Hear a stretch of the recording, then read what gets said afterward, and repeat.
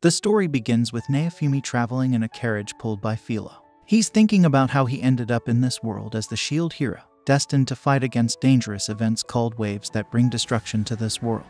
These waves are stopped by guardian beasts. The spirit tortoise, one of these guardians, recently revived, so it will be a while before another wave comes. Naofumi believes these guardians use soul energy obtained from harming people to prevent the waves. They defeated the spirit tortoise, and the next guardian, the phoenix, was supposed to revive. However, the energy they took from the spirit tortoise created a barrier, delaying the phoenix's revival by 3.5 months. Naofumi plans to use this time to make his land safer. He also remembers that when they fought the spirit tortoise, a curse was placed on his party, affecting his, Philo's, and Raphia's abilities. Naofumi and his group make a stop and notice that the army gathered to deal with the spirit tortoise is still there, along with the Phi country's army. Naofumi wonders why Phi's army is present, especially if they didn't come to fight the spirit tortoise. He also can't use a special power called the Liberation Aura since the curse incident.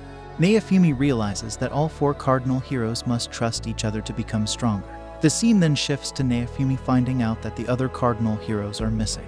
The Queen explains that the 3 cardinal heroes dealt with the wave that happened after Naofumi and his group arrived in this world.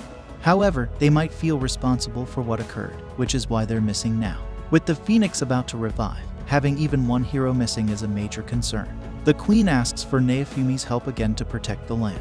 Naofumi expresses his intent to do so. He also wonders about the Queen's plans, as 3 nations east of Fabry are causing trouble for her country. The Queen reveals that after the spirit tortoise battle, Phi stationed its forces nearby under the guise of relief efforts. This made the 3 neighboring nations cautious, and they positioned their forces nearby too. She mentions that Melromarc and that nation are allies for now.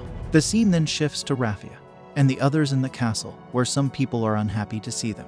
Malty arrives and apologizes to Raphia for their behavior. She explains that their nation used to worship the 3 heroes but now worships all 4. However, some people still dislike the shield hero and the demi-humans. Malty mentions that her mother wants to remove them from their positions, but these men were highly trusted by her father. Raphaelia tells Malty not to worry, and Naofumi asks the Queen about the 7-star heroes' whereabouts. The Queen explains they should be somewhere out there, but they can't contact most of them, and they're investigating. The only one they know the location of is the staff hero, who is in Melromarc. Philo and the others find out that Malty is preparing to leave for Se, which is close to Naofumi's lands. Philo is happy they can play together again. Malty mentions that another hero, is struggling to rule her lands, and she needs Malty's help. She's packing to leave today. The Queen's spy, who has contact with Naofumi, works as a mate for Malty. The Queen gives Naofumi a piece of the spirit tortoise's body, and he unlocks a new type of shield that can make medicine. The Queen informs Naofumi that Philo's sister has gone missing, and was last seen near the northern border. She warns him to be cautious as she may be planning something. Naofumi then visits the weaponsmith and shows him the gear they used in their previous world. He wants it adapted for use in this world, especially since Raphia performed well with it. Naofumi suggests the weaponsmith come to his lands to sell his weapons, offering 30 silvers a month. The weaponsmith says he makes more staying where he is. Naofumi goes around town in his carriage and notices that even though people here may now worship all 4 heroes, their looks towards him haven't changed. Later, he meets the slave trader and notices that the trader has fewer slaves. The trader explains that since Naofumi is trying to bring back the villagers of Lolona village, nobles and merchants bought all the slaves in anticipation of selling them outside the country. Naofumi is curious about how much it would cost to buy back the slaves that were taken from Lolona village. The slave trader tells him the current price is 30 gold coins per person, which Naofumi finds quite high. Instead of just buying a few, he decides to purchase all the remaining slaves and asks the trader for any information he has. The trader suggests that if Naofumi still wants the Lolona village slaves, he should head to Zabel. Naofumi prepares to go to Zabel after returning to his lands. Kill advises him to use a portal instead of the carriage. Malty explains that they can't use the portal to reach a place they've never been to and asks Naofumi to leave the training of the slaves she's taking care of. They set off on their journey, and during this time, Naofumi explores how his new shield works. Upon reaching Zabel, Naofumi notices that this country feels vibrant, and there's even an arena here. They go to the shop recommended by the slave trader and find that it's actually a tavern. Inside, they see someone who looks just like the slave trader, who turns out to be the other trader's uncle. He knows Naofumi is a valued customer and invites him inside. The uncle mentions that while there are many enjoyable places above ground in the country, the real excitement lies beneath the city. He reveals a secret door leading to the city's underground and tells Naofumi that what he's looking for has just arrived. They head to an auction house, where they find a demi-human from Lolona village being auctioned. The slave trader explains that slaves forbidden in Melromarc are sold here. Raphia notices that the demi-human girl is lying about being from Lolona village. Bidders start placing offers, and the girl is eventually sold for a high price of 100 gold coins. The slave trader mentions that this outcome is a result of Naofumi's ban on the slave trade from Lolona village. He adds that it doesn't matter where the demi-humans are from. The Lolona brand created by the shield hero holds strong influence. The slave trader is disappointed that things didn't work out for Naofumi today, but notes that he has solid information about a demi-human from Lolona village being in the city. He wonders about Naofumi's current financial situation and suggests that he shouldn't have spent all his money buying slaves in Melromarc. Naofumi mentions that the slave trader brought him here, so he must have a way for him to earn money. The slave trader then mentions the arena above ground they saw earlier. He explains that while the daytime fights are fair, the underground arena is a different story, where people do whatever it takes to win. The potential earnings there are also much higher. Naofumi can either participate in the fights himself or bet on a dark horse. The scene shifts to Naofumi in the underground arena. He buys a drink and watches the ongoing fights. Right now, there's a battle between an elephant and a panda. A girl approaches Naofumi, noting that it's her first time seeing him here. She believes the panda will win and asks if Naofumi is here to bet or participate. The panda wins the match, and Naofumi buys the girl a drink. He inquires about the arena's rules. Meanwhile, another match begins between a demi-human named F and a noble named Yuji. The girl explains that participants can enter the arena alone or with a team of up to 3 members. The most popular matches to bet on are the 3-on-3 team battles, and there are no strict rules here. The match between Yuji and F appears to be fixed, and Yuji wins. The girl mentions that even such things are allowed in this arena, and leaves. Naofumi then instructs his party to prepare for underground fights. They'll use masks to hide their identities. He plans to use the money they earn from winning matches, their bets, and prize money to buy back the demi-humans from Lolona village who are up for auction. The scene switches to Naofumi and his team fighting against a group called the Topak family. They seem to be struggling. Philo asks Naofumi why they have to pretend to be weak, and Naofumi explains that by doing so, they can earn more money by betting on themselves if others see them as underdogs. Naofumi instructs Raphia to use illusion magic, making the Topak family believe they're in a tough battle. With the illusion in place, Naofumi's team defeats their opponents. They call themselves the Rock Valley and pretend to be exhausted, as if the fight was challenging. Naofumi then looks at the people in the arena, thinking they've successfully fooled them. The story continues, and Philo picks up a weapon dropped by one of the top members. In the arena, one guy advises Philo to use the weapon to win matches and promote it. Naofumi, disguised as Rock, realizes that the other guy was a sponsor. The announcer announces the next match for Team Rock Valley but notices that several teams have forfeited. He mentions that he will announce the names later. Naofumi, curious about the forfeits, is having a drink when the girl from earlier approaches him. She congratulates him on his first win and notices that he must be in need of money, given that he also placed a bet on himself. Naofumi worries she might report this, but the girl assures him she won't spoil the mood. She proposes they spend the night drinking together in exchange for her silence. Naofumi downs a glass of wine, surprising the girl with his ability to drink wine with rucker fruit in it. He says he can handle a dozen glasses. Naofumi then asks her to share what she knows. They head out into the town for some fresh air. They learn that it's standard to be informed of their next opponent right after the battle. The girl explains that if teams forfeit, they win by default and don't get matched for a while. Naofumi and the girl, Nadia, get surrounded by armed men who demand they die for their teams. Naofumi and Nadia fight the men, with Nadia using her powerful lightning magic to defeat them all. Naofumi realizes that people forfeit because otherwise, they risk getting ambushed in the middle of the night. Nadia warns Naofumi to be careful because their enemies will do whatever it takes. She hopes they don't have to face each other in the Colosseum and prefers that he gives up before having to fight her. Nadia then departs, leaving Naofumi to ponder the challenges they face. The next day, Naofumi notices that more opponents forfeited their matches. After that, they face some monsters, defeating them with ease. However, their illusion magic makes it appear as if they struggle. This illusion doesn't sit well with the sponsor and some of the audience, who aren't happy with Team Rock Valley's victories. With each victory, the prize money keeps increasing, and their illusion tactics make their betting odds better. Naofumi and his party head to the capital city's largest department store, recommended by the slave trader. They plan to get the armor and weapons they need for their matches. Philo also spots a lot of food, so they decide to stock up.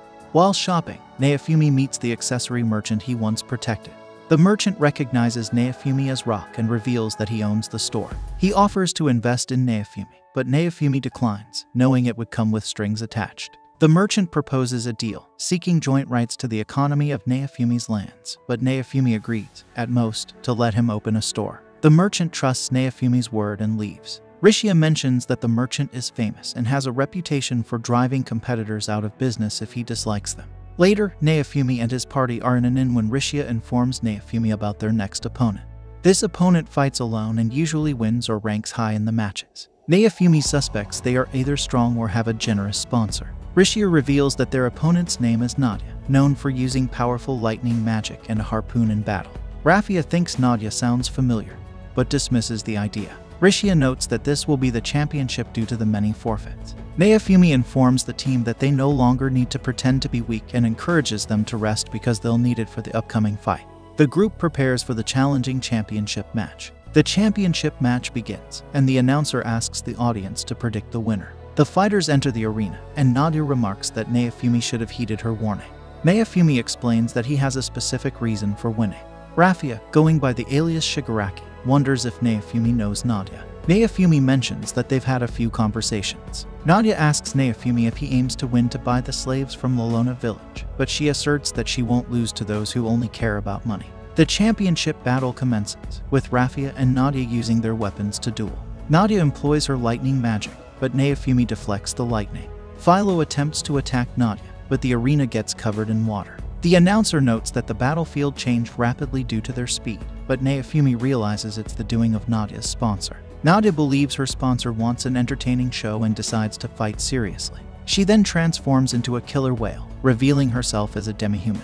Nadia tries to attack Raffia, but Raffia calls her Sedina, and Sedina recognizes Raffia. She realizes that Rock is, in fact, Naofumi, the shield hero. Sedina confronts Naofumi, asking if he gathered the village children for Raphaelia and the villagers. Naofumi confirms her suspicions. Nadia suggests ending the fight and launches a powerful attack. However, Philo and Raffia combine their efforts to counter her and defeat her. Nadia worries that the sponsors might sell the kids from the village she was working hard to buy back. Naofumi reassures her not to worry about it. The announcer attempts to declare Team Rock as the winner, but he's interrupted. He explains that the sponsors decided to invalidate the final battle. Instead, there will be an exhibition match between the two participating teams, including a new fighter. It's now Nadia and Naofumi's team against the murder clown, and Nadia warns Naofumi that this new fighter is a bit dangerous. The announcer also mentions that betting will start soon, and they will refund the money for the finals right away. The unexpected turn of events sets the stage for the exhibition match with uncertain outcomes. The match begins, and the murder clown employs a spider net to catch Raffia's sword and a bind wire to capture Naofumi and Philo. In response, Philo transforms and kicks the murder clown, buying Raffia time to free her sword and attack. Nadia then asks Naofumi to cast a coral spell with her. Naofumi admits he's never done it before and wonders if it's similar to what Oz did. Nadia warns that Raffia and Philo are in danger if he doesn't act quickly. Nadia starts casting the coral spell while Philo and Raffia battle puppets controlled by the murder clown. Nadia and Naofumi cast a spell named Descent of the Thunder God on Raffia, but it doesn't harm her. Nadia explains they've given her a coral spell and advises Raffia to use it wisely. Raffia employs the coral spell to defeat the murder clown effortlessly. However, they discover it was a puppet disguised as the clown. The real murder clown appears and tells Naofumi that, according to her estimate, he has 4 buffs. She warns that this will be his downfall as his base strength is too low. She believes that if Naofumi isn't an invincible hero, the other world will destroy him. Confused, Naofumi questions what she means, and the murder clown claims she's fought enough to earn her pay before vanishing. The announcer tries to declare Nadia and Team Rock Valley the winners, but the sponsor intervenes. He states that this match is also invalid due to a major cheating incident. Team Rock used a fake name to place bets on themselves. The accessory merchant and the slave trader enter the arena. They declare the match in favor of the shield hero, who will receive both the fight money and betting winnings. The audience is shocked to learn that Rock is, in fact, the shield hero. The sponsor can't believe one of the cardinal heroes participated in an underground tournament. The accessory merchant also mentions that Nadia is the true owner of the Lolona village slaves, bought with her prize money, safeguarding them from being taken away. Naofumi is curious about why the accessory merchant is there and giving orders. The slave trader explains that the merchant owns the largest department store in the capital, Naofumi is surprised to learn that the entire department store they visited earlier belongs to the merchant. Raffia is happy that everything worked out and talks to Sadina. Sadina notes how much Raffia has grown, and Raffia is pleased to see Sadina again. Nadia reintroduces herself to Naofumi as Sadina, and Naofumi introduces himself as well. Sadina expresses gratitude for Naofumi's protection of Raffia, and asks him to look after her in the future. The scene then shifts to Demiurge buying medicine from a doctor. The doctor hopes that Demiurge's sister gets better soon. Demiurge brings the medicine to his sister, Atla, and she welcomes him back warmly. The story continues with Foal giving Atla the medicine he bought for her, and he also gives her some bread for dinner. Then, Foal hears people talking, and he wonders if it's his sister. But he realizes that the voices are coming from outside. He overhears them saying that the demi-human can't wait to be bought by the shield hero so they can escape from here. We see the slave trader showing some slaves to the shield hero, and on the way, some demi-human slaves ask the shield hero to save them. The shield hero tells them that they can't trick him that easily, and the slave trader is impressed by his discernment. The shield hero then asks the slave trader what's happening here. The slave trader explains that in Siltville, the shield hero is not seen as a hero but as a god to be worshipped. That's why these demi-humans came here to be bought by him. The slave trader mentions that the main attraction he promised the shield hero is this way, and he takes Naofumi to see Foal. Foal asks him to purchase them, and Naofumi remembers seeing Foal in the Colosseum. He asks for Foal's name, and Foal introduces himself. The slave trader mentions that what makes Foal special is his combat ability, and asks Naofumi to check Foal's stats. Naofumi takes a look and notices that Foal has a high level of 38 at such a young age. The slave trader adds that unlike other races, a white tiger can upgrade their class up to level 60 and can reach level 120 after upgrading their class. The slave trader says that when Foal gets older, he'll be very powerful in the world, except for the heroes. He tells Naofumi he can buy Foal for just 120 gold coins. Naofumi understands why Foal is valuable, but is confused as to what Foal is referring to. Foal explains he has a younger sister and asks Naofumi to take her too. The slave trader reveals that Foal's sister is sick, can't leave her bed, and is blind. She's not worth much, only 30 silvers. Foal fights in the underground Colosseum to pay for her food and medicine. Naofumi thinks the slave trader takes a big cut from Foal's earnings, and the slave trader acknowledges Naofumi's intelligence. Naofumi asks for Foal's sister's name, which is Atla. He goes inside to check on Atla, and she asks who he is. Naofumi introduces himself as the shield hero. Atla asks him to take care of her brother as she can't do it anymore. Naofumi refuses, but checks Atla's stats and realizes she needs the Yggdrasil elixir to cure her disease. Naofumi has the elixir and gives it to Atla. She drinks it and feels warm. Foal agrees to spend the rest of his life paying for it.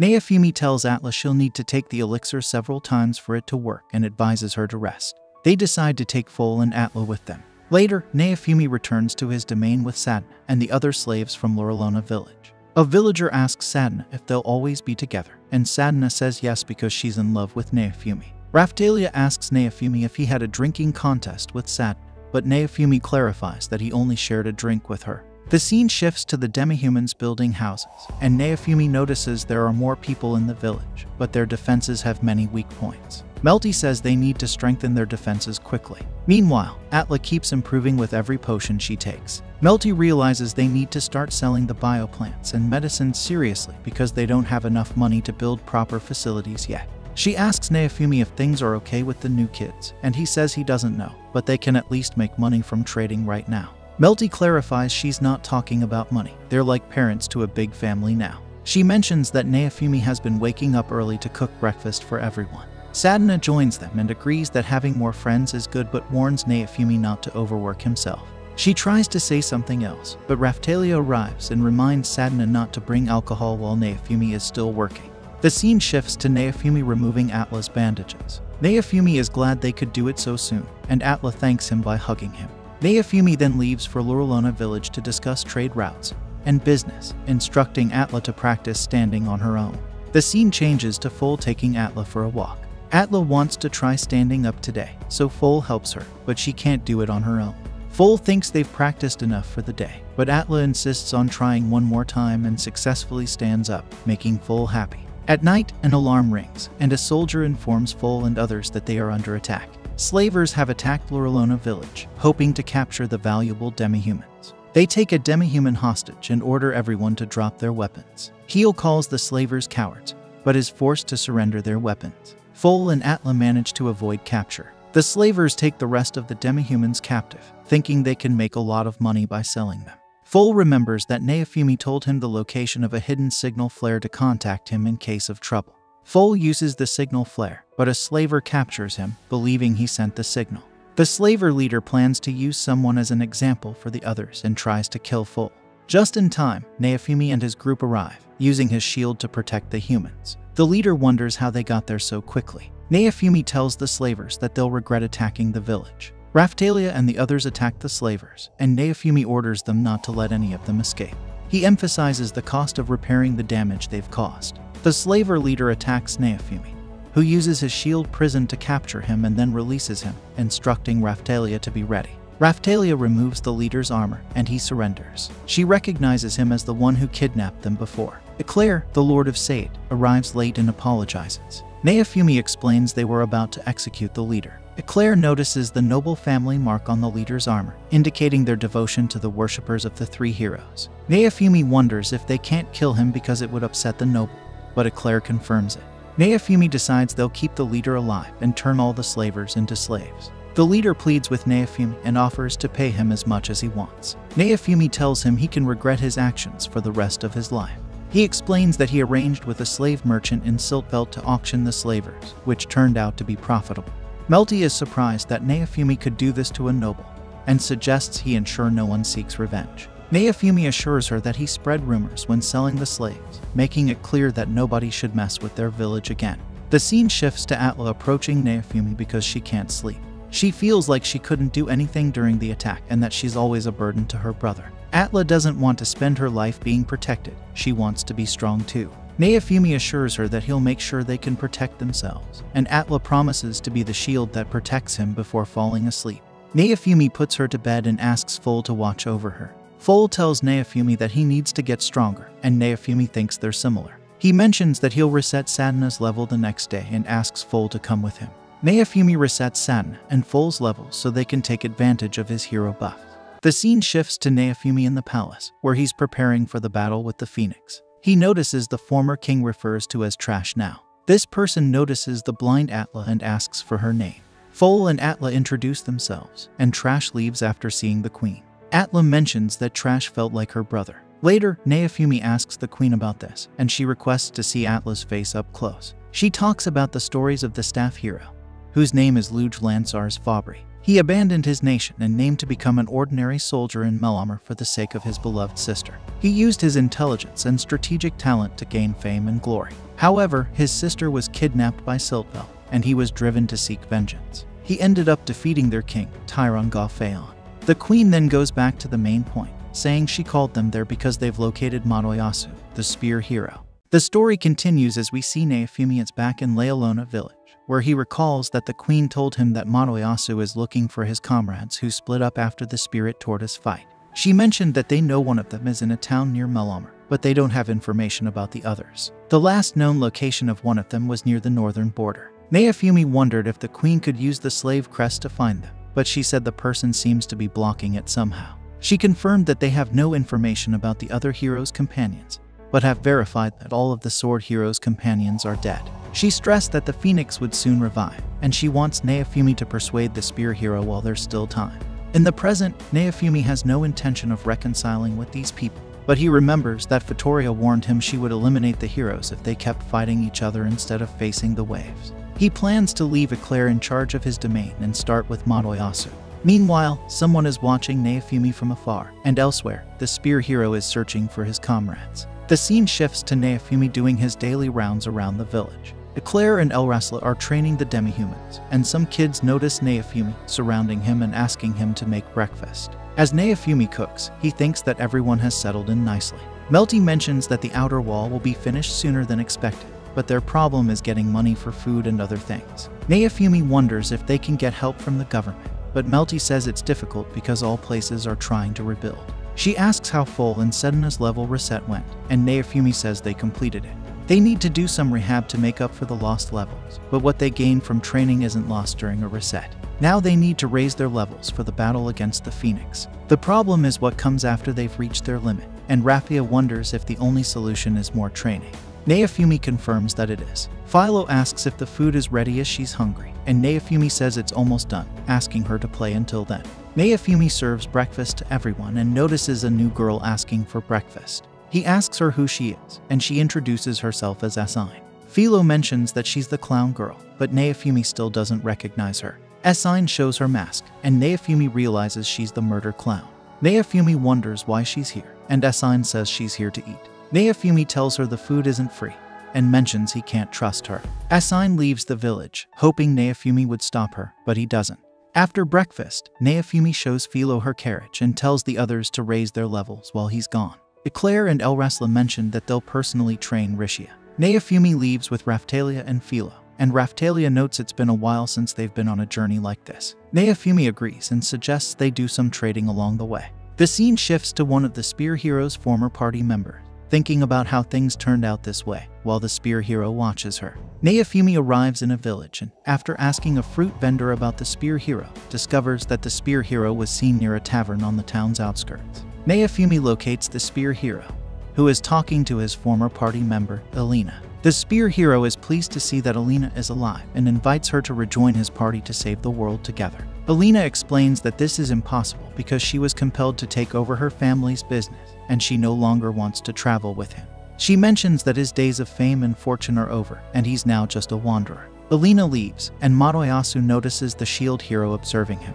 Madoyasu quickly flees and teleports somewhere else. Naofumi believes they should talk to Alina for now and asks her to share everything she knows. Alina explains that Madoyasu went to the Spirit Tortoise Kingdom to defeat the tortoise before Naofumi. In a flashback, we see Madoyasu's party challenging the Spirit Tortoise and defeating the surrounding monsters. However, no matter how much Madoyasu attacked the tortoise, it kept regenerating, leading his party members to abandon him. Back in the present, Alina regrets her choice to be with Madoyasu, and she mentions that trying to get her arrested won't work as she has already given all her information to the authorities. Naofumi then asks her about the location of the town's taverns and heads to one. He notices the sword hero, Ren, there, who tries to escape. Naofumi assures Ren they're not there to arrest him. He asks Raftalia and Philo to find Madoyasu and gives him some alone time with Ren, and the two of them sit down to talk. Naofumi explains to Ren that he had just met Madoyasu and had come to talk to one of Madoyasu's old party members, but Madoyasu got away before they could have a conversation. Ren is surprised to learn that Madoyasu's comrades are still alive, while he remembers the deaths of his own party members. He defends himself, saying it wasn't his fault and that his party members were weak. Naofumi expresses his sympathy for what happened to Ren's party but reminds him that he still has the ability to fight, and they don't have much time before the Phoenix's seal breaks. He urges Ren to work together with them this time and tries to share what he knows about the Phoenix. However, Malty, now known as Bitch, intervenes. She tells Ren not to believe the Shield Hero and claims that he had said he would only believe her from now on. Ren denies making such a statement, and he says that Madoyasu is still searching for her, but she says that the Spear Hero is not a true hero. Malty accuses the Spear Hero of forcing himself on her, just like the Shield Hero did, and argues that the Shield Hero secretly controlled the Spirit Tortoise to gain people's trust. She blames the Shield Hero for the death of Ren's party members and emphasizes that she's not lying since her crest is not activating.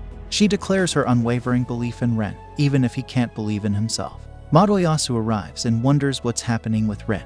Malty approaches Ren for help against Madoyasu. She claims that Madoyasu forced himself on her, threatening to harm her father if she refused him. However, Madoyasu insists that Malty is lying and asks Ren to trust him instead. This leads to a tense argument among the three of them, causing the Shield Hero, Naofumi, to become frustrated. Naofumi expresses his astonishment at the human capacity for lying and urges Ren to carefully consider who is more trustworthy. Ren, however, firmly believes that the Shield Hero is responsible for the troubles they have faced. He accuses the Shield Hero of being behind all of their problems, including the deaths of his party members. In response, Naofumi states that he has something to say, especially if this is the stance Ren is taking. He emphasizes that Ren's comrades lost their lives because he treated their adventures like a game. Naofumi believes that Ren's refusal to take responsibility and tendency to shift blame onto others led to the tragic deaths of those who followed him. Maltrise intervenes again, denying any blame on Ren's part and urging him not to trust the Shield Hero. In response, Naofumi loses his patience and tells her to be quiet or face the consequences. He emphasizes that Ren knows what he should do but is avoiding taking responsibility for his mistakes. Ren, however, remains resolute and demands that Naofumi stay silent. He unsheathes his sword and attempts to use one of his skills. Naofumi is taken aback that Ren is willing to engage in combat in a crowded location. Ren declares his intention to fight for Malty, the one who believes in him, and launches an attack on the shield hero. But Naofumi effortlessly deflects the attack. Inside the building, Philo and Raphtalia observe the commotion. They worry about Naofumi's well-being. Ren then decides to use his teleportation skill to escape, and Madoyasu tries to stop Bitch but she kicks him away. Raphtalia and Philo express their concerns for Naofumi's safety, but he assures them that he is fine. Madoyasu, on the other hand, appears to be in shock following the events. The scene then transitions to Madoyasu waking up after having some drinks. He reflects on why such situations always seem to happen to him and decides that he will avoid interactions with women entirely. However, his attention is drawn to Philo, who is singing a song and dancing. Her performance touches Madoyasu's heart. Raphia, who is with them, is puzzled by Philo's behavior, and Naofumi speculates that it may be a skill she acquired during her time as a humming fairy. Philo offers Madoyasu some food, trying to cheer him up. In a moment of vulnerability, Madoyasu hugs Philo, causing her to become frightened. Naofumi intervenes and separates them, reminding Madoyasu of the training methods he had taught him earlier. He encourages Madoyasu to use those methods to become stronger and prepare for the upcoming battle. Madoyasu understands the advice and seems willing to follow it. As the group leaves the town, Raphia wonders if Madoyasu will join them.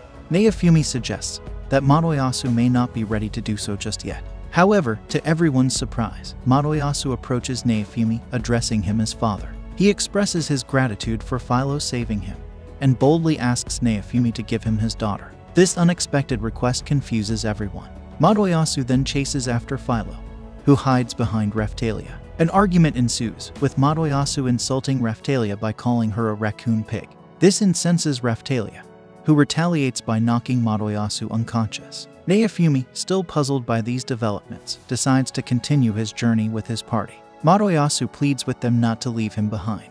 This brings an end to our episode. If you enjoyed it, then don't forget to like, share, and subscribe to our channel for more anime recaps.